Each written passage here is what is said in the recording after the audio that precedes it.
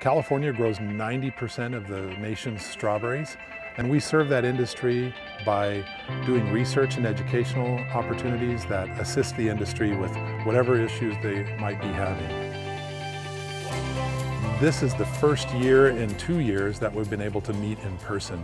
So growers are really excited to be here and to engage with each other outdoors, face to face, and they're excited for that opportunity. The entomology stop featured work on two-spotted spider mite and lygus bug. That research is designed to help us farm strawberries more sustainably and still manage those pests. For example, two-spotted spider mites are managed with predatory mites. These are mites that are used to feed on the bad mites. We have the good mites that are preying on the bad mites. So there's a whole science behind those predatory mites. What are their preferences? How do they work best?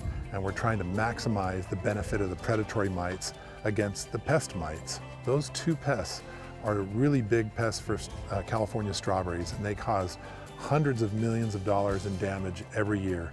So growers are really interested in the research that we're doing on those two pests. This is a really important disease in strawberries. Every time it gets wet, every time we have high moisture, especially along the coast where we get the marine layer, that fog, that dew, that rainfall that we get each year causes the fruit to rot. When the fruit rot, growers want to do something about it. And so we evaluate every year chemical and biological pest management practices that control botrytis gray mold. It's a really important disease, and every year we present those results to the growers.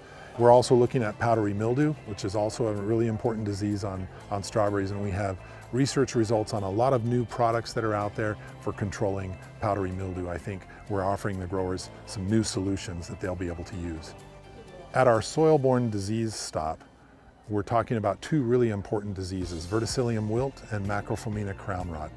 These are two soil-borne fungi that rot the roots and cause the plants to die.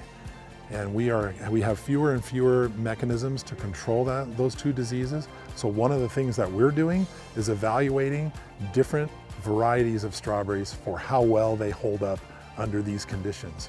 We've been doing this for several years, and we have some really interesting results this year because it's been a cooler year, and when it's cooler, we have less of those diseases. We've also noticed that our irrigation practices affect these diseases dramatically. So in the case of verticillium wilt, for example, there was much more of it this year. In the case of macrophomina, we had much less of it.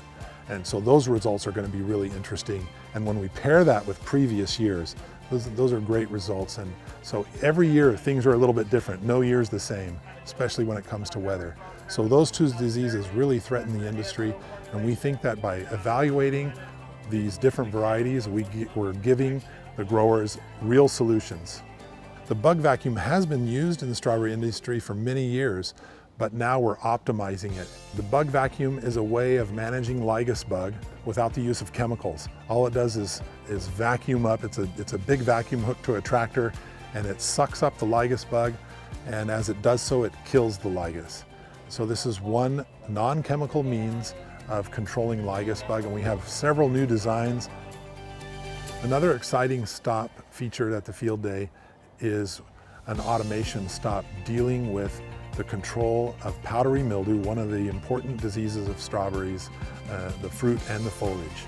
What this is an unmanned vehicle. It travels at night in the field. It goes through the field and treats the plants with UVC.